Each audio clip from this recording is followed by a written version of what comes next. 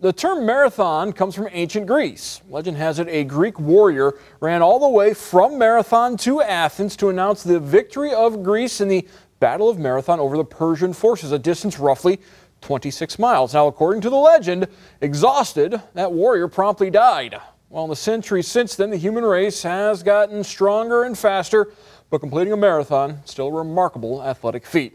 A brisk April morning greeted hundreds of runners for the annual Glass City Marathon. Course completes itself at the 50-yard line of the Glass Bowl on the campus of UT. Always a good mix of serious runners as well as weekend warriors, those achieving personal goals, and others raising funds and awareness for personal causes.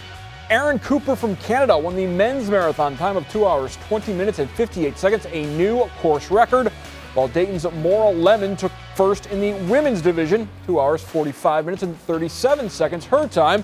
Her husband, Matt, finished third in the men's marathon. Danny Rogers has more with the winners.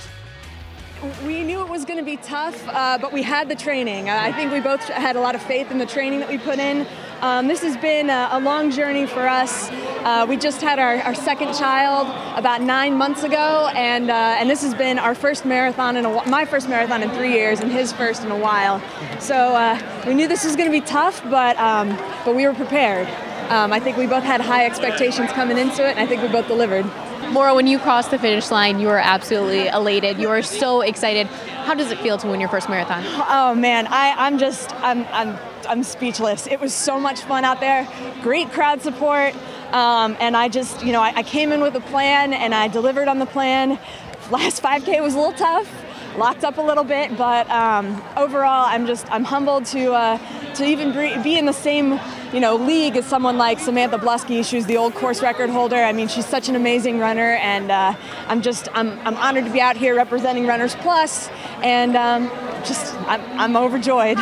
Not only did you win the marathon, you set a new course record, a new personal record. What did it take to accomplish such a feat for you?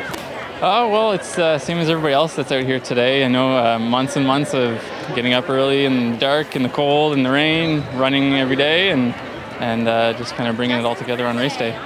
Marathon is just mental as it is physical. What were you thinking the last few miles of this race? Oh, man, you can get to a pretty dark place in the last couple of miles. At that point, you're just trying to get every ounce of energy out of your legs, and they're screaming, and you're just counting down the minutes until you cross the line.